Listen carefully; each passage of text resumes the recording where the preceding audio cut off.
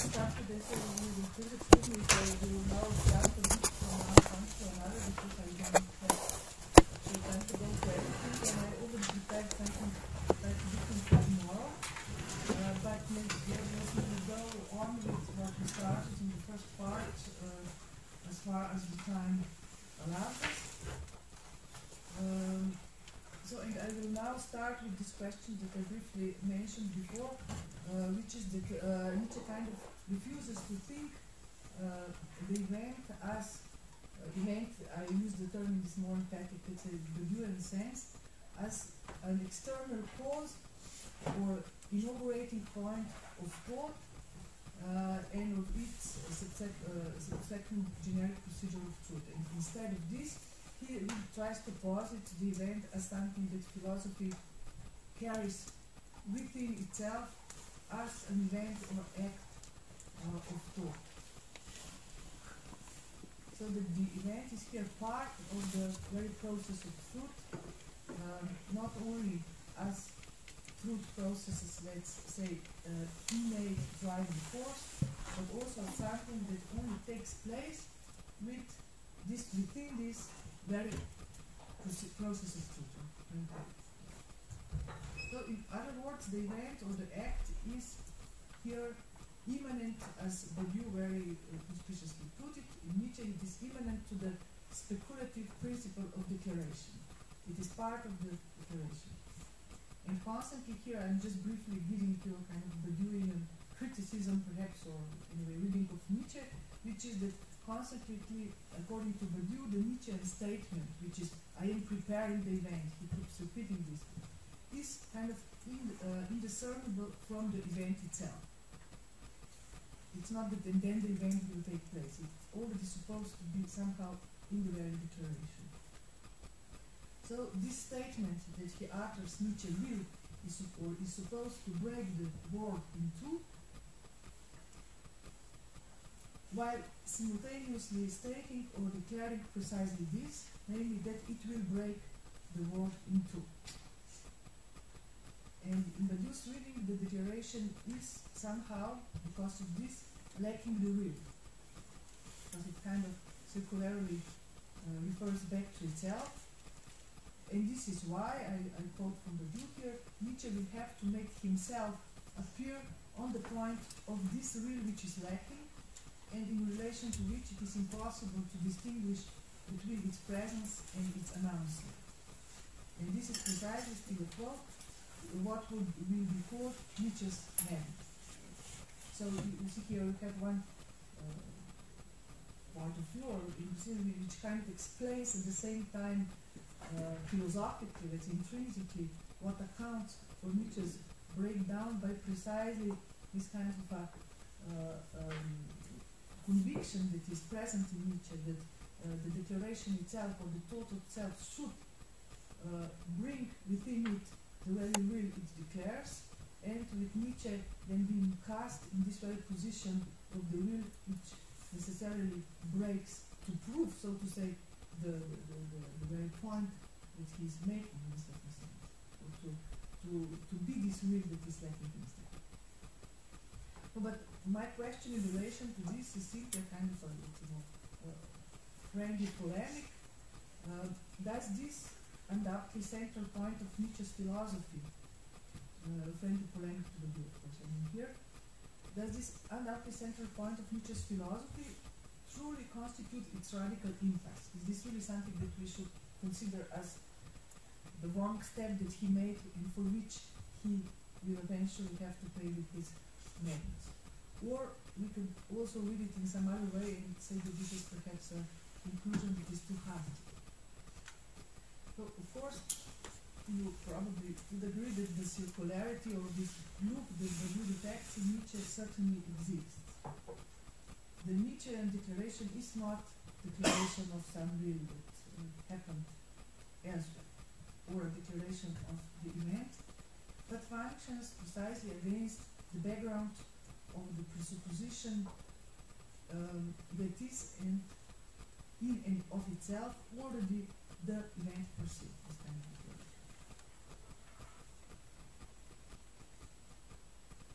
And that the event is something that this declaration already carries in itself.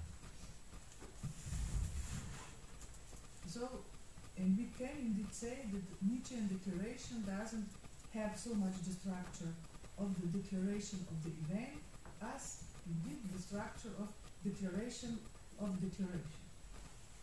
But my point will be now, and also in some further lectures, precisely to show how this duality is not simply a tautology, or how this tautological circular movement does in fact produce something essential, which is precisely the real in the Nietzschean sense of the term. So the first point to make in relation to this declaration of declaration is perhaps that we are not here simply in the domain of the potentially endless reflection of sentences, representations of representations of representations ad infinitum, that reflect any tangible real and merely reflect each other. And on the contrary, the duality or doubling that we are dealing here in this declaration is a very, as I said, precisely an articulation of the real.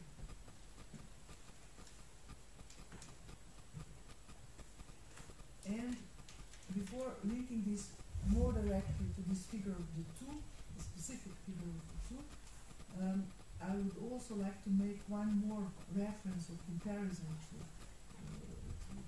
modern art, namely that I think there is a kind of resemblance or structural affinity between the Nietzschean declaration and what is known as, let's say, the structure of avant-garde manifestos. I mean, if you think of it, what is a manifesto? And about what is a manifesto in relation, for instance, precisely to the art to which it belongs. It is not a theory of art or a conceptual rendering of certain artistic product. It is, or one could say, an artistic act itself. And one cannot easily separate or oppose the art and its manifesto, but at the same time they don't kind of reflect each other. So without simply consigning, they are bound together in an inherent and essential way. And perhaps one could say that the relationship is precisely that the manifesto is a kind of a speech act of the art itself. That's what they do. And as you also remember or know, manifestos constitute and introduce a very singular point of enunciation.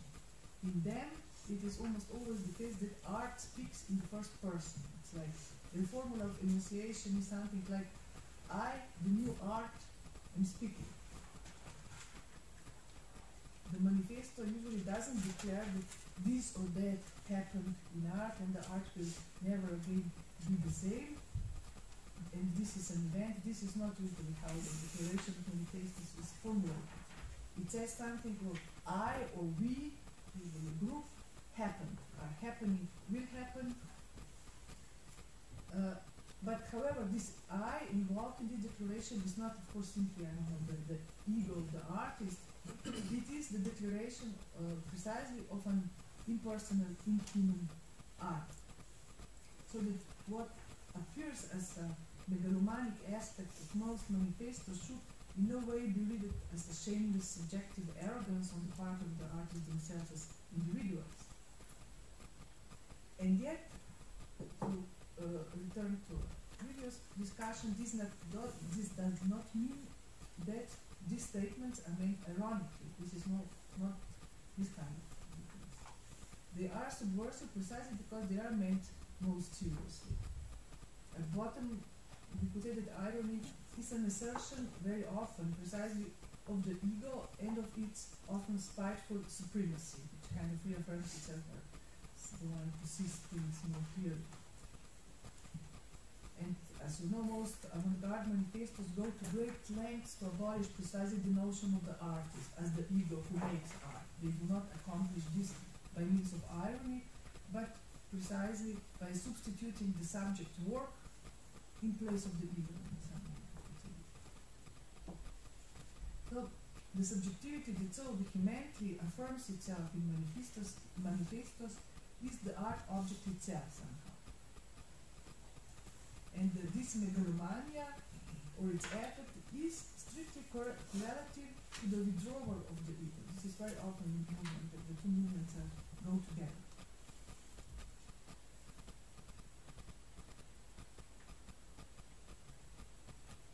So, but could we say that the declaration in which art is declaring itself in the form of a manifesto simply lacks the will? I think one would be hard pressed to answer in the affirmative. The point is rather that the declaration is part precisely of the will that it declares. This is why it can not declare the event as if speaking from the outside, but rather takes the form of I, the event, in speaking. There is this kind of almost, again, common primitive. And I think something very similar could be said concerning the relationship between Nietzschean declaration and Nietzschean event. The event is inherent to declaration. And if, as seen by you, infers from there that the declaration is lacking the will or its object, that it is caught in the impossibility of distinguishing between the presence and the announcement of the event, this is perhaps not the only way to see it. One could also say that this impossibility is the very presence of the will, the very indication of the will at work in this work. And not that it is not a relation to the will, it is not a relation to the will, but we could even say a relation of the will. It's some kind of a real difficulty opens up here in that. So for Nietzsche, the will is not something that could be merely declared. And yes, this is not because the declaration lacks the will, but because it is itself somehow always contaminated by it. This, I think, would be perhaps the best way to put it in relationship to Nietzsche. Because it belongs to it. And I think if you take the example of the event love, which is also one of the themes dear to you, but if you take the example of the event love, an encounter that makes us fall in love, and in this process declare our amorous state. We could ask the same question, what is the real here? So, very real. Is it something simply that happened in this encounter and that we now have to declare as such when we declare this love? I would say that not exactly. The real here is the very ground somehow on which we stand when declaring it. And this is what redoubles the declaration of love at its core. This is what makes the declaration of love, as well as perhaps any declaration of the event, something that is always a precipitated statement. It involves a leap in causality, not only in relation to a pre-existing situation which it interrupts, but also in regard to its own beginning, or own begetting. A declaration of love is an excellent example of those, I think, precipitated statements which literally create the conditions of their own enunciation. What I mean is that when we declare it, it is as if the effort that will only take place with this declaration already exists. We kind of count on this effect when we declare count on. We already include it as the point of enunciation from which we make this enunciation. So in this kind of precipitated statement that create the conditions of their own enunciation, and with them the conditions somehow also retrospectively of the very will that they declare. So that, again, we have this kind of a quasi-circular structure that at the same time essential for the will as such to take place. Even though we can say now, if we speak very roughly and metaphorically, that there is of course some kind of a not real outside, but some real that is in no way reducible to the statement or to the declaration, and to a certain degree independent of it, it is nevertheless something that only takes place also with this declaration, not simply because of our fidelity that is manifested through this declaration, but also with something of the will itself is created or made possible in this declaration itself. Or there is this kind of a retrospective logic, I think, logic at stake already here that the also as if the will took place even before it took place, or something like that. There is a kind of strange particular temporality involved in the will if you relate this will to the notion of the event. And this is of course a kind of combination, the and Lacanian Nietzschean notions of will. So I won't go now into this anymore because it doesn't really concern the topics of this today. So I simply say this to say that Nietzsche, what is at stake in Nietzsche's conception of the event is not, I think, a conceptual decision to dismiss any notion, I think, of the real in order to replace it with the notion of multitude of representations that only reflect one another and so on. But simply, or more importantly, what is at stake is a new and also different conceptualization of the real itself. It's not its dismissal, it is an attempt to conceptualize it in a new way.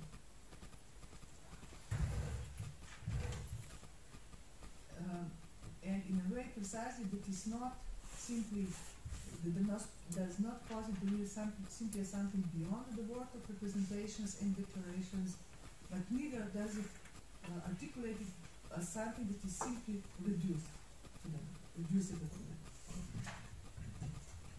And now I will simply come to the point which will then kind of constitute the thread of, which constitutes the thread of my reading of Nietzsche, namely that precisely there exists something beyond, something else besides the couple formed by, on the one hand, the classical or metaphysical position which exempts the real from the speech, let's say positing the former as material basis or touchstone of the latter, and on the other hand, the so-called sophistic position which tries to undermine the very notion of the real, claiming, let's say, that speech is all, that the real does not exist, that all comes down to the question of whatever conventions, different language games, different perspectives and interpretations. So my bet here in this reading of Nietzsche is precisely that also for Nietzsche there exists something third or whatever else besides this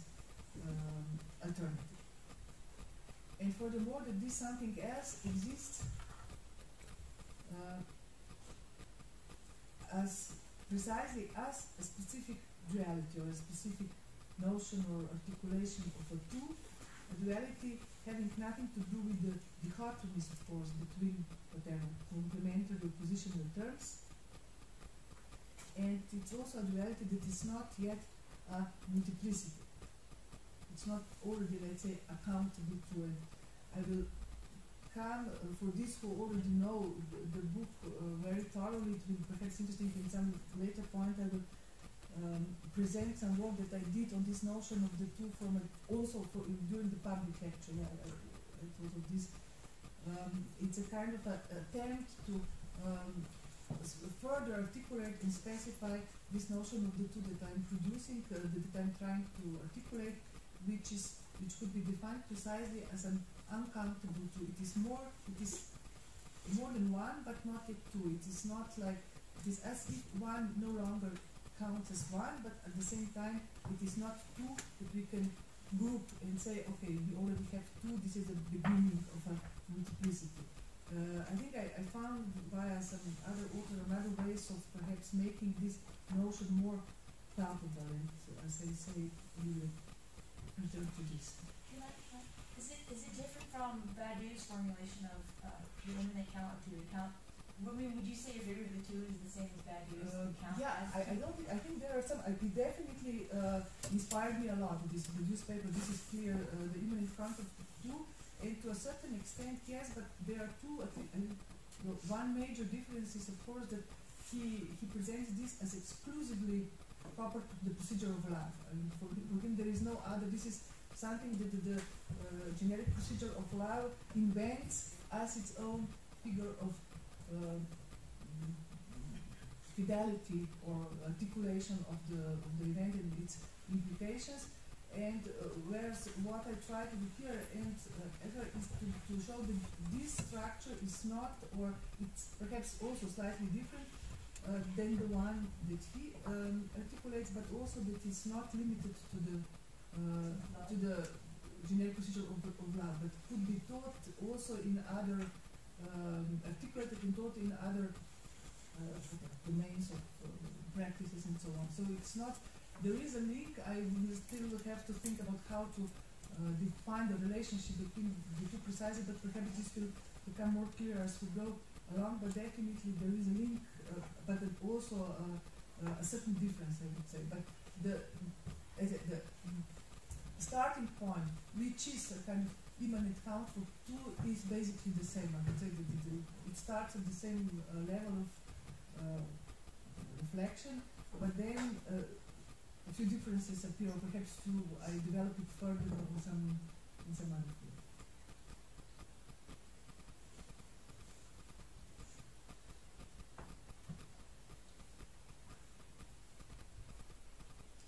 So, I don't know, there are of course several ways now in this first, more perhaps even too metaphorical way of approaching this kind of a question, then becomes highly conceptual. But one way of thinking of this reality is precisely in terms of what is an edge, what does an edge, how the edge articulates a two. It is something that exists as simultaneously linking and separating, let's say, two surfaces. It is a specific duality, and this duality aims in my reading precisely at this real and makes it take place through the very split that gives structure to this duality. This duality is always in Nietzsche something that is related to one becoming two. So this is perhaps also slightly different starting point from the values. It is kind of it makes us see, or introduces lately an original split or duality in the very consistence of a one, or something like this. It's structured slightly differently, from a different point of or different perspective. So perhaps another example, I'm still in this realm of approaching what could be, what modus of articulation could be at work here. To think of this two or this duality is also to think of it, to take an example of the mousetrap in Shakespeare's Hamlet, for instance. I think this is a good example because we have a play within the play. So this play within which they stage the murder of Gonzago. So on the first side, we have this logic of simply redoubling a representation, play within the play. But precisely, as it is clear, I think, to everybody, it is this play within the play in Hamlet does not have the same structure of logic or impact as it would have, for instance, a play within the play within the play within the play. It needs to stop there. It's not too must suffice here in order for this real to take place. And to this example, I will also return for some of the subsequent lectures, perhaps more in detail. But the case here is that two are enough. And further multiplication or mirroring would clearly lead to an entirely different configuration. I don't say that this would be without any interest, but this is not the case here. It is not the beginning of an endless metronymical illusion, but at the same time, we need this redoubling for the very real of what took place to be articulated within the play. So in Hamlet, we have this example where the redoubling of fiction, far from avoiding or lacking the real, functions as the very trap or mousetrap, as they put it, of the real. One could say that the mousetrap in Hamlet has exactly the status of declaration of declaration. Through the staging of this murder of Gonzago, Hamlet declares what was declared to him by his father's ghost, and yet something happens here that produces the effect of the real. And also, which I think it's related to what briefly mentioned before, this declaration, taking the form of a stage performance here, succeeds precisely because it produces a dimension of I, the real, am speaking. It is clear that for the king it is as if the real itself had spoken. A kind of knowledge of the real that gets to the foreground within the structure of this play. And this is of course also what throws the murderous king out of balance, and when he sees that he cries out this famous cry, "Give me some light,"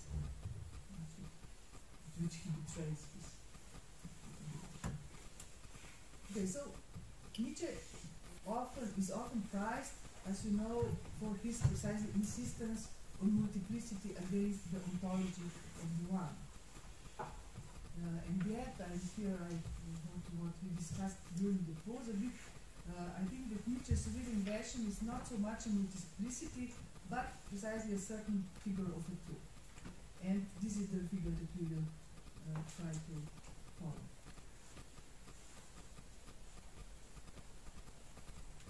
The logic of the two implies also a specific temporal structure, a kind of time loop that introduces a singular temporality into the Nietzschean notion of the truth as well. So for Nietzsche, truth is bound up with a certain notion of temporality. It is, instead of being atemporal. But this temporality is not the one that we usually oppose to eternal truth. So the fact that the truth has a temporality does not simply mean that truths are transition, children of their time, that they are related to whatever moment they took place. It means, or what I would like to get to, is some other dimension of time. It means that at the very core, the truth, the structure of truth involves some temporal dimension, or a kind of a temporal paradox in which the truth only becomes what it is, to use the Nietzsche's phrase. And this temporal mode of truth is that it's existing as its own antecedent. And I can also give you an example of a phrasing from Lacan, which I think comes very close to this, when he says, the truth in this sense is that which runs after truth. So there is this kind of idea also present. This is from the fundamental concept of psychoanalysis. So the temporal mode of antecedence is correlative to the temporal mode of the notion also of the subject, who is kind of caught up, caught in a loop wherein the subject will have to appear at the point of the real, which inaugurated her or him in some other time. This is a kind of a structure that also always mentioned. Or to put it slightly differently, the subject will have to appear at the point of the real where she is inaugurated as if from elsewhere.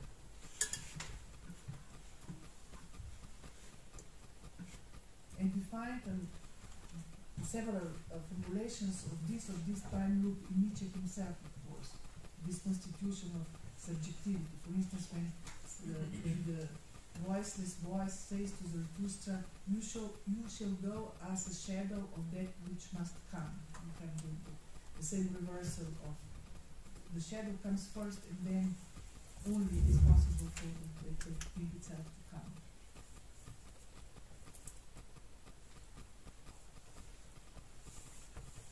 So this is one form or one line of the articulation of the two that we find in Nietzsche. There is also another one which is perhaps even more explicit, and it is extremely present in, for instance, Ecce Homo, in the preface especially, where Nietzsche starts with the question again, who am I? And the answer is, I am, I quote, a decadent and a beginning. I know both, I am both. So this is another line of Nietzsche's statement in which he keeps declaring that he is two things. Ich bin ein Doppelgänger, he says, I'm a double. And the insistence... Sorry. The first part of that quote, I'm a what and a beginning? I'm a... decadent, Decadent. Okay. and a beginning. Yeah. Thank you. I know both. I am both. And this Ich bin ein Doppelgänger is actually the alternative version of this, the same paragraph. And then this insistence is very important all throughout the preface. I am two, I am a split, I am the event. Nietzsche keeps repeating also, I am Dionysus and the crucified, you know, the very opposition that he made between them. I am both at the same time. I am the edge between the two, and so on. And again, here we have this idea that this edge is, or this duplicity, or these two, is what Nietzsche will ultimately hold to be his invention or creation. Because we can say precisely that up till then there was Dionysus and there was the crucified. They existed together with everything that these names connote or name in Nietzsche's philosophy, as well as outside it. And also we could say that the word broken in two is broken along the fourth line of what these two names mark. But at the same time, and this is what Nietzsche considers as his achievement, they only emerge as two, as a double and strong within this very break which takes place with and because of Nietzsche's declaring. So in a certain sense, Nietzsche will transform the two lines into a twofold phase, which is his image also of the break, merged or combined as the shortest distance between the two names in what they connote.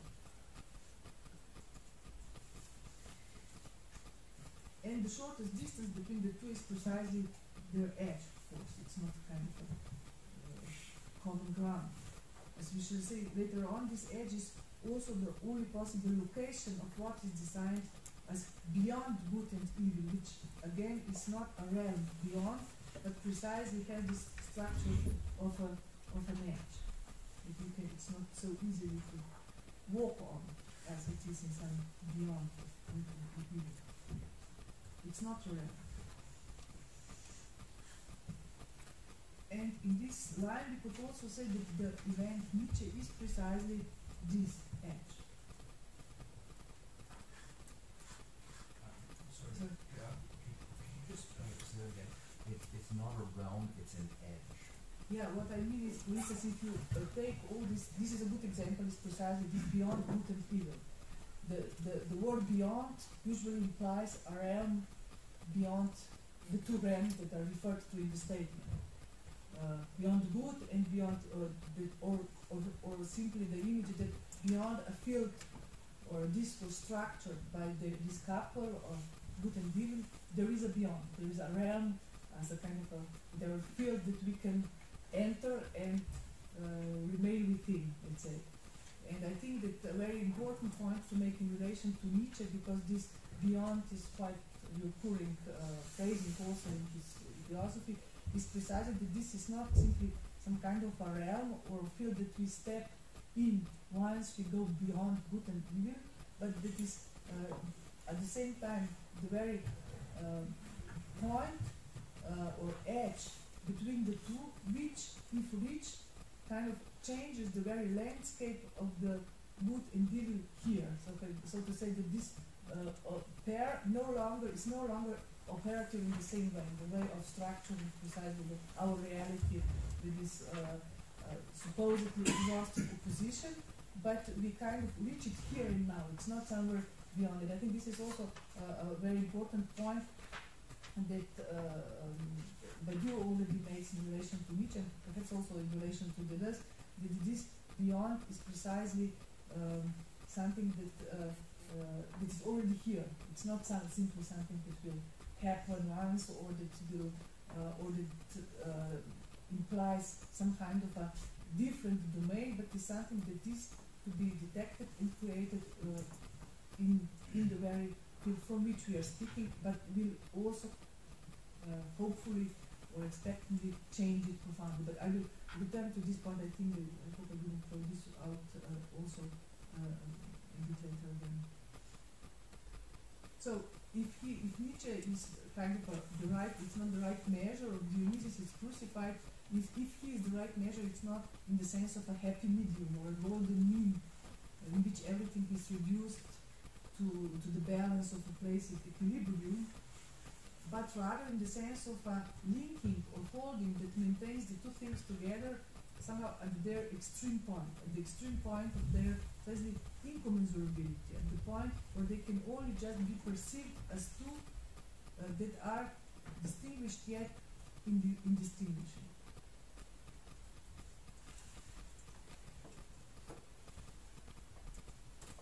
And I think this is also what we have to keep in mind when reading passages as this one, which is quite famous from one very often quoted Nietzsche's phrases. He says, "We immoralists, this world which concerns us, in which we are called upon to fear and to love, this nearly invisible, inaudible world, not quite world in every respect."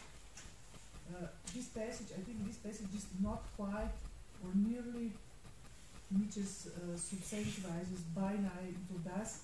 Beinahe here is not here to indicate something approximate. It is a signifier precisely of something that continually reiterates itself with a very within a very specific sense in Nietzsche's philosophy. This not quite is precisely the minimal difference between two things, or the same thing also we could say. The exact measure or the shortest shadow between two things. It is the very articulation of doubleness or the figure of the two. And we will encounter this also in the form of the precisely this famous expression, shortest shadow, by which Nietzsche characterizes midday or noon.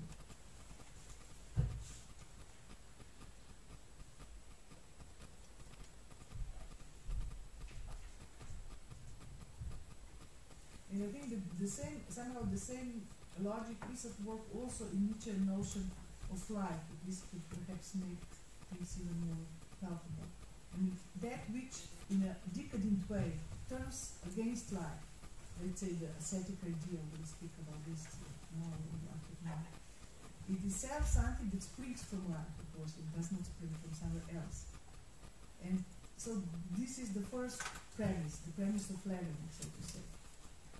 But from there onwards, the opposition of life and death, the tension between them, becomes the very definition of life somehow. Life is two things. It is life and it is death. It is, so to say, the living edge between them. So death, in the emphatic sense of the word, is also that of this edge precisely. The end of this tension, the fall into simply one or the other, which is for Nietzsche, of course, always the fall into one in a certain sense. So I think to kind of briefly recapitulate what I was saying so far, the Nietzschean event could be captured by the declaration which he makes in Beyond Good and Evil, namely, eins wurde zu zwei, one became two. I think this could be put as a kind of a epithet of what we'll be trying to explore in different directions here. So we could say that the exact formula of Nietzsche's declaration is not even I am the event, nor I will break the world in two, or I am dynamite, but rather something like I am two, or Nietzsche is two, or this is already one is already becoming.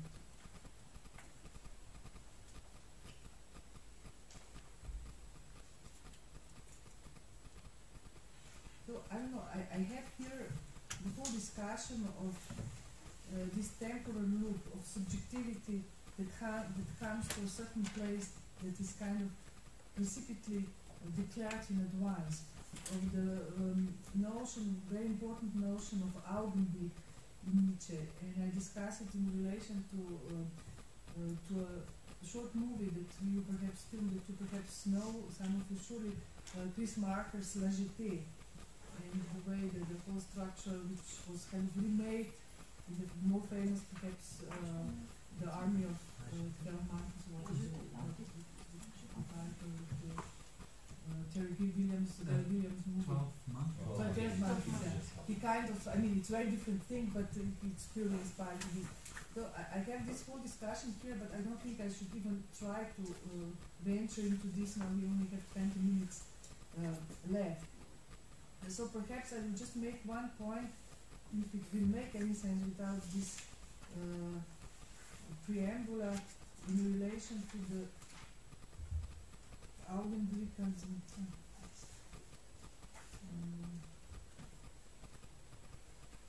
We're eventually going to get to that.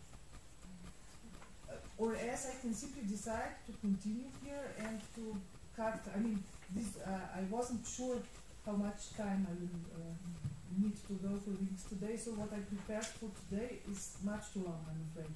So either we simply go on and then I cut up some other stuff from maybe perhaps this is the best way to do it, and or else if you can also read this in the book. I don't know what it's exactly.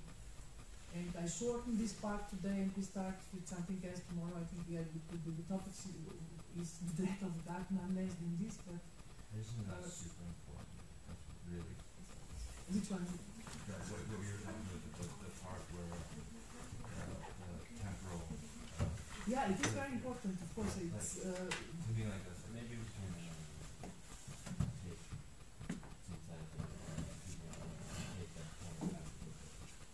this is also a good idea.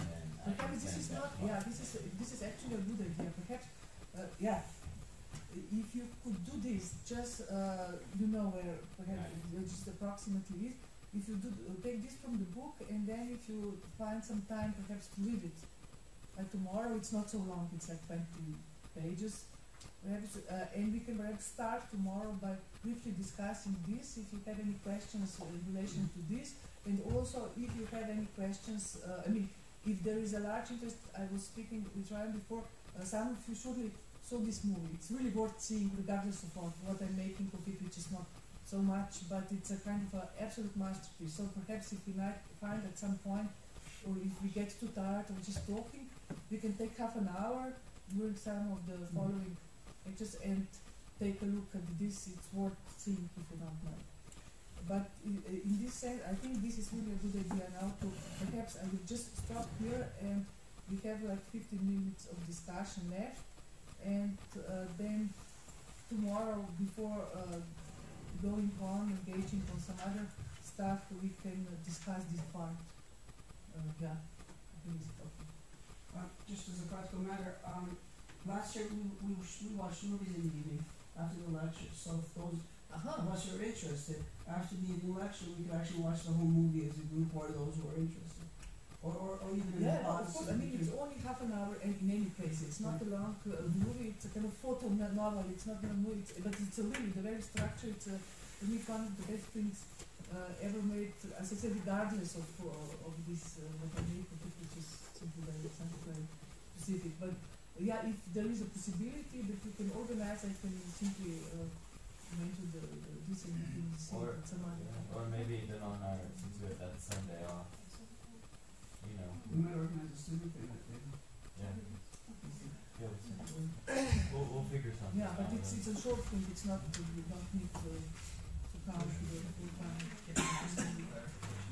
Yes, of course. When like with life and death come together at the edge. Okay, did you say that because there's not another realm, it exists now? That it changes? They change life and death in that realm on the edge. Yeah, they change also. Okay, the first thing that changes is precisely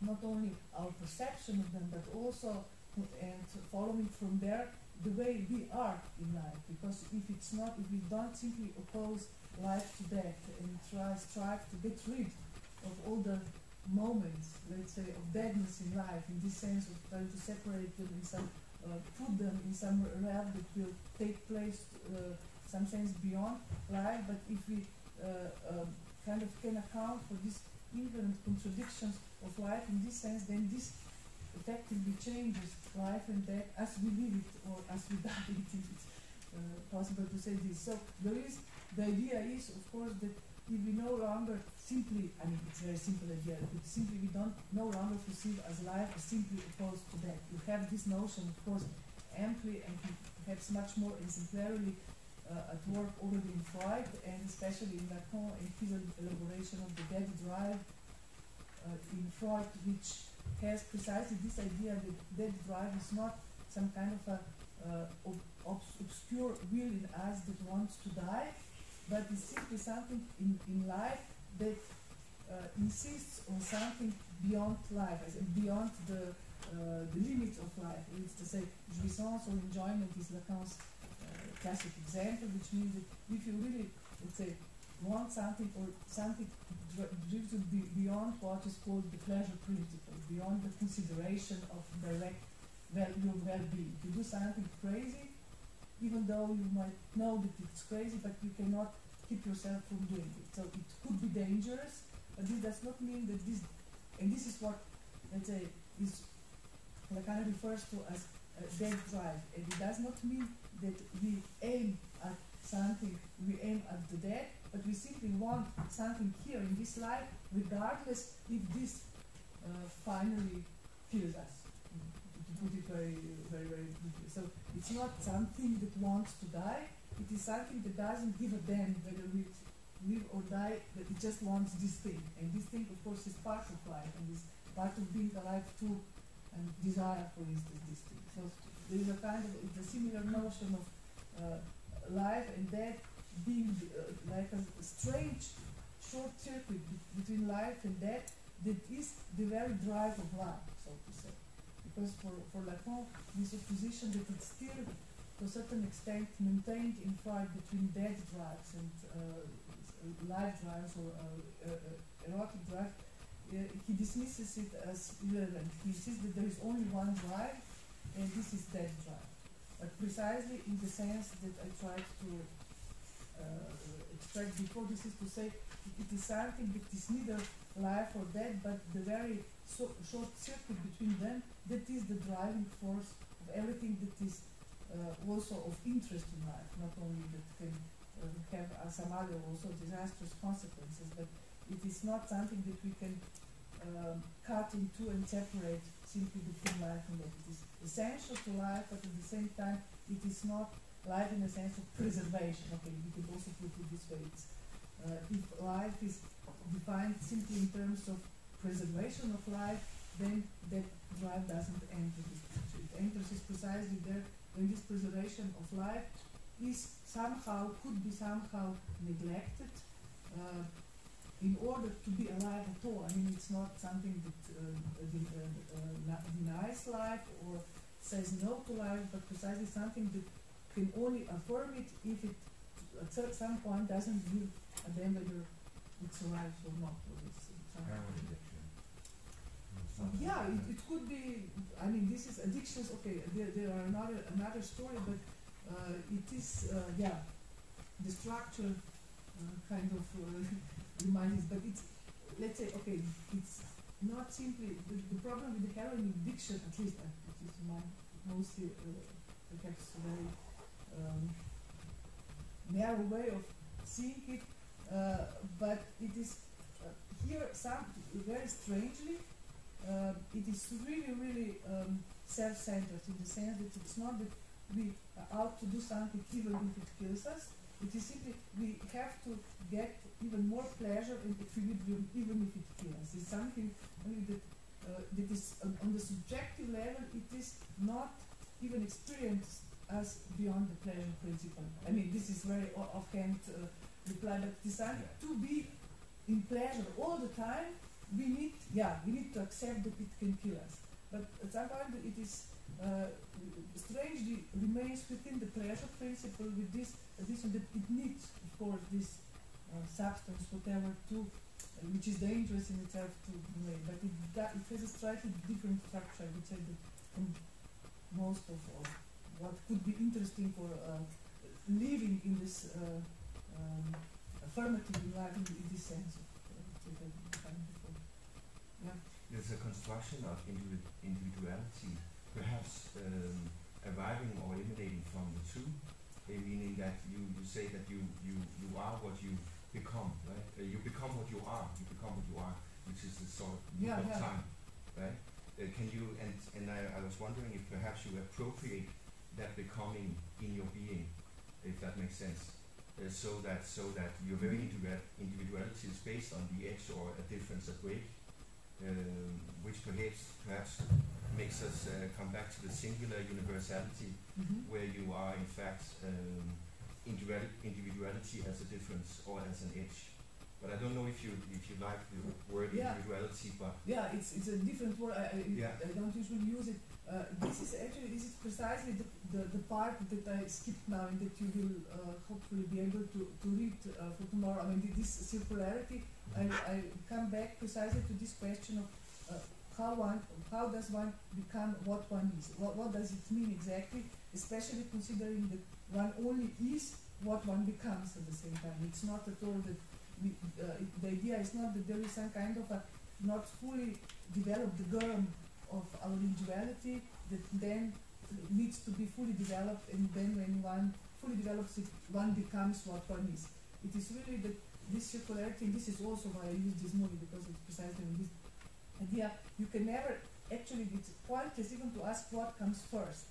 It is a kind of a circular structure, but with a minimal difference which accounts for this difference precisely between what I am and what I become, which is essential, but not in the way that we can say first I was there or wasn't there, and then this happened and I became what I was. And sometimes, this is related to, in certain discourses, to some kind of whatever emphatic experiences or ordeals that then bring us to our truth. Here, I think in Nietzsche, and especially as a philosophy of a more Lacanian inspiration that I like to follow, it is precisely this germ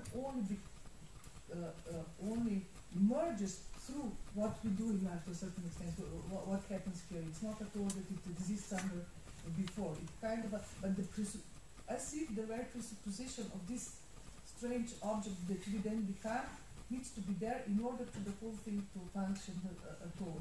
And in this sense, yes, perhaps we could, I don't know if I understood your question rightly, that this affects the very question of being as such or our being as individuals. I didn't. I was interested in the being as individuals, or the construction of individuality, as based on the edge or based on weight, and that's in some sense, but perhaps that's futile, but to see the construction of individuality as the very appropriation of the double.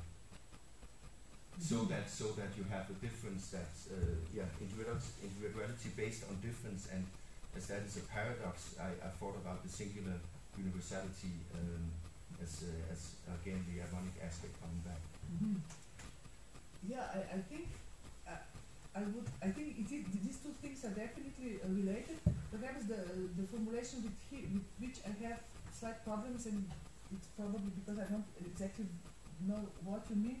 It is construction of individuality, because this means again that I'm not for this kind of idea that as if we can in kind of perhaps Foucauldian static of existence construct ourselves as individuals. That there is this kind of ironic structure that kind of constructs with itself. This is not what I had in mind. It's a different logic of engagement, or also of becoming, which is not exactly a construction.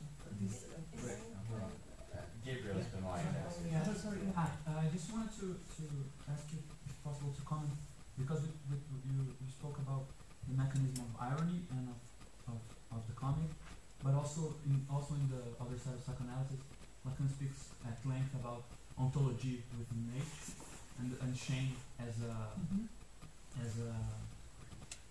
the fact that deserves that in a way, insofar as the signifier doesn't represent the subject fully, but not in the sense that it's between the master signifier and the S2, the bachelor signifiers, but there is an excess in that sense.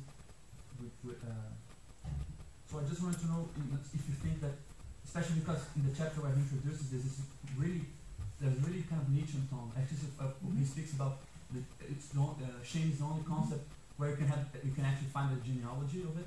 So it's also something which you didn't talk about much, this genealogy.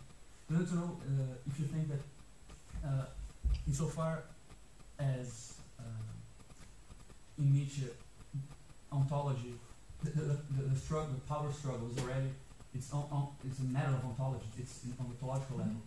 Isn't he properly an ontological philosopher with an H? Nietzsche. Yeah. Yes, I think thank you for this question, because definitely I think this question of shame and this strange, especially last conference of Lacan and this seminar, which is quite amazing in its precisely Nietzschean tone. I think there is a very definite connection, and I would relate it to, I think we could find in Nietzsche a point very similar to that of Lacan, which is that there is a very important difference between the effect of shame and, let's say, effect of guilt, which is guilt which implies the structure of desire, and it has a very different also capacity to be used in all kinds of, I just use the term, power games and power struggles and domination and so on. Precisely with our desire and guilt, we are as if already caught in advance in this machinery that is used to produce guilt and at the same time to make us feel as part of something as subjectively related to, let's say, this or that ideological mechanism or practice. And of course, you know that in Nietzsche, and perhaps we also touched this at some point, he has this very, very witty and very extremely well written passages, long passages against when he makes the anatomy of the sentiment of guilt and so on. Whereas, on the other hand, there are several passages in Nietzsche when he uses shame as something that is lacking now, precisely in the sense that now everybody wants to just touch everything, nobody is ashamed. It's a very different effect, and I think that Lacan's theory of it is really, really very important, because I would agree here that it is, I would say that it is even, it's as if it is the very effect of the signifier. I think it's not some effect that it produces in this intersubjective way, but it is the very effect that accompanies the fact that the subject is never adequately represented by a signifier, and it's absolutely essential.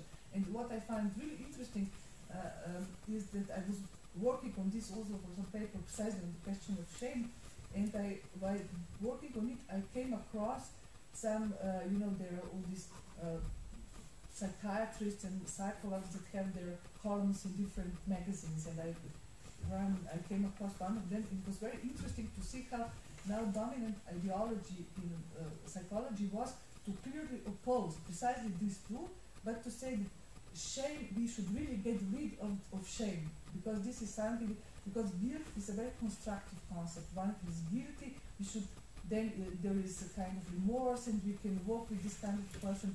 Whereas shame is really useless because precisely it touches the level of being.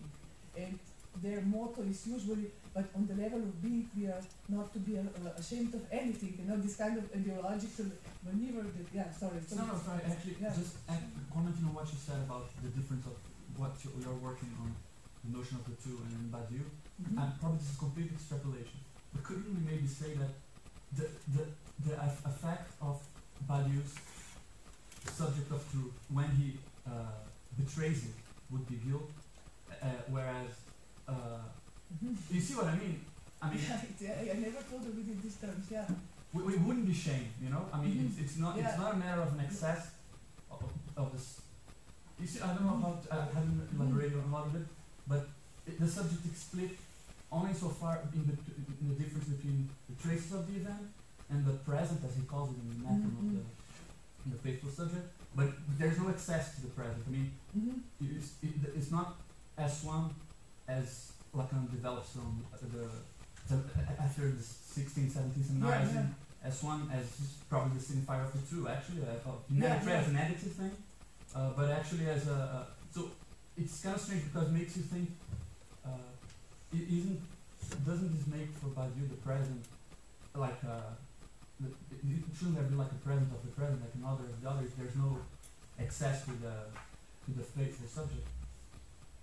Yes, I You see what I mean? Like, there's no split in that. It's a very, I should, but if I can say something like just offhand, I think that this could be a very interesting way, to pursue this difference precisely, because it is, I think Lacan really, by reintroducing this concept again, as he often does, against the mainstream of whatever is usually, basically everybody believes that shame is a bad concept in the sense that if you have to be whatever, free or autonomous, whatever subject, we need to get rid of shame. And I think he reintroduces it precisely in the sense, no, if we are to be considered as free in any manual way, we need shame precisely, because this ultimate attachment to the signifier is our freedom. It's not what this is. It's whereas guilt precisely in this sense is something that has the tendency of keeping us within the coordinates of. And yeah, it's true that the question of access and the way, not only in respect to love, but to any kind of fidelity. It's an interesting question. I don't know what you would say, if it's guilt or if it's shame, but definitely I think the Lacanian way of articulating would be much more closer to the shame than to guilt here. And Nietzsche, and also I think that here Nietzsche is very clear that he is for this kind of effort of shame. I think in his universe functions as something that can be positive in this sense, and whereas guilt is not at all this kind of concept. Yeah. Well, it is time, but I know there was a few other questions, and I know Bree's other questions as well. If we don't mind going a few extra minutes, we can take these questions, or if we want to. I wouldn't ask them whether that's okay. No. So in any case, I see now that this was probably I will prepare. I mean, it's also lots of stuff are in the book anyway. So if now I see that I really have planned wrongly, we will use this technique, as you say, that they are part of the book that I will simply ask you to read, and if there are questions, then you can discuss them, and I will present some of them and focus perhaps more or let more time for the things that I would like to add besides, and so on. So there will be a combination of both, but yeah, so I guess that's it.